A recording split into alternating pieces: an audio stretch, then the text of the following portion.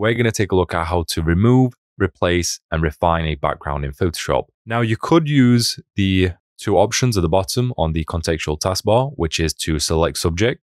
This does a fairly decent job. It's not too bad. It's accurate to some extent. And then you can also try the remove background, and 90% of the time it does a decent job. I still find that the pen tool is the king of background removals. This is because it gives you really sharp results and you can control exactly what edges you want to go around. Now, this tool can also be very time consuming for some people. So an alternative to this is to use a tool called the magnetic lasso tool. This one is basically the pen tool, but instead of you having to manually plot each point, it will automatically place it for you. And then all you need to do is just trace it around the subject. You do have some important settings at the top, which is the width, contrast, and frequency. So these determine how it's going to detect the edges. If you have some really faded edges, you may need to increase the contrast to, let's say, something like 30. It can go all the way up to 100. The higher the contrast, the easier it will be to detect the edge. You also have frequencies, so how many you want it to plot each time it goes around. It will plot the dots. And then you also have the width, which is the distance between each one. So with that being said, we need to start on the shoulder or anywhere on this image, and you want to simply left click once, and then you want to slowly go around the object or the person. Now, you also want to take your time as well. You don't want to rush it because it can make mistakes. So as long as you're taking it nice and steady, you can go all the way around this image. You can also manually add in some points by left clicking and then left clicking again. And this will also help it to guide this line as well.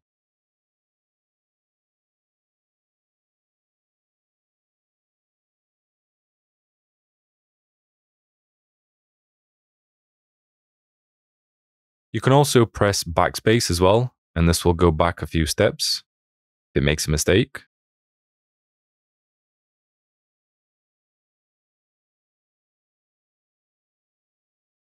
Now, when it comes to the hair, you want to go all the way around and give it a little bit of a gap because we'll be using a different tool to refine the hair. Go back to the very first one, and then when you see the circle, connect it up. And there we go, we now have our selection. We're just going to fix up the errors and the problems that occurred. So for example, we're going to use a tool called the polygonal lasso tool. This one is really easy. If you select the second mode, you can add it onto here. And just by left clicking and going back to the first one, you can connect it up, and there we go. You can also subtract by holding Alt. Connect it up, and there we go. And then once you're happy with the results, we can now refine the hair by going to the brush tool right here, or you can go to select the mask at the top. In here, we're going to use the second tool down, which is the edge refinement tool. We're just going to increase the brush size a little bit, and then by left clicking, you can start to refine the hair.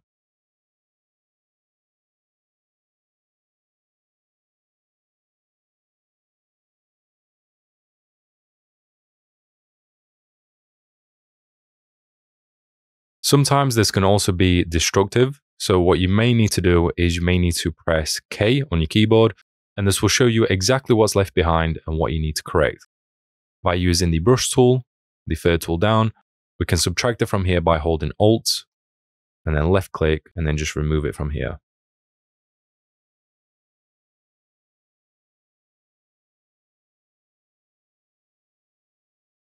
You can always switch back to a normal view by pressing V. And as you can see, we also need to correct this bit right here. We're just going to make the brush smaller, apply it back onto here.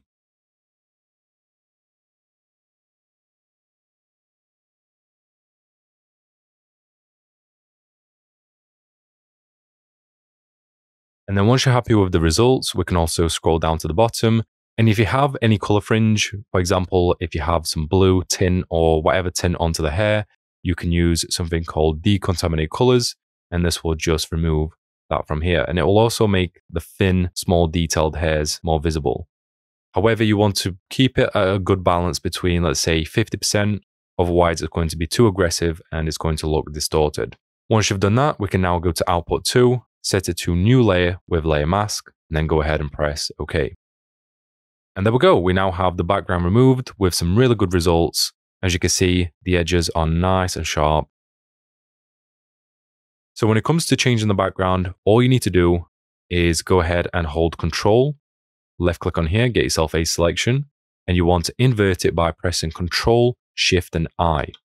We're going to focus purely on the background, and now we're going to use the Generative Fill, and then you just want to type in whatever you want the new background to be. So let's say, for example, we want a sat on a rock in the middle of a pink rose field. We can go ahead and click on Generate, and then just wait for it to generate the background. Honestly, everything looks great other than the edges are really harsh and they don't look great at all. As you can see, it's smudged it. So what we're going to do is we're going to, first of all, click on this button right here, which will enhance this variation. And a cool little trick for this to fix this problem is to duplicate this layer. You want to hide this one and then also hide the background. And then we're going to convert it to a smart object. We're also going to rasterize this layer so we can actually edit it. And by using the remove tool, we can get ourselves a selection around the person. This is very important, otherwise it's going to generate a random person.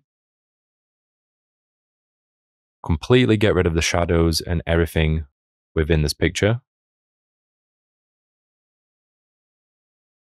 And now you just want to get yourself a mask, press Control or Command and I to invert it.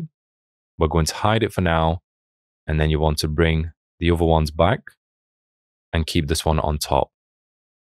So now, if you have any areas that needs correcting, for example, right here and around the edges, you can use the brush tool, and by using a white color, you can paint it onto here and this will correct it.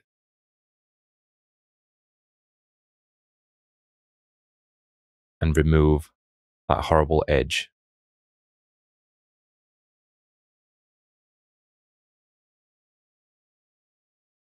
But the feet, we're going to only do the inside part. We're going to keep everything else except from this area right here.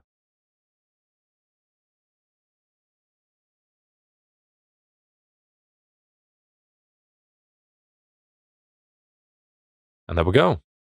If you want to, you can continue refining it. You can also add in some adjustments, such as a hue and saturation to add in some more color. If you wanted to make it brighter or more colorful, you can also add in some brightness and contrast, which will enhance it even more. And then finally, the very last thing that you can do, once again, to refine those edges even more, is you can hold Shift by clicking on the top one, go all the way to the bottom one, convert it to a smart object. We're going to duplicate it and keep this one as a backup. And with the one on top, we're just going to rasterize layer. And by using the remove tool, we can enhance the edges and fix any problems. So as you can see right here, we can get ourselves the edge. And most of the time, this should fix it.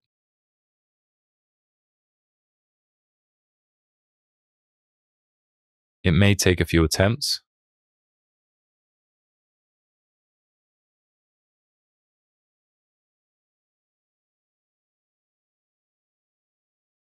And there we go. That's starting to look a lot better now and a lot sharper. You can also go to Filter, get yourself a Sharpen, or even better, you can get yourself a Unsharpen mask, and this will sharpen it up even more, giving you some really nice detail. And that's pretty much it.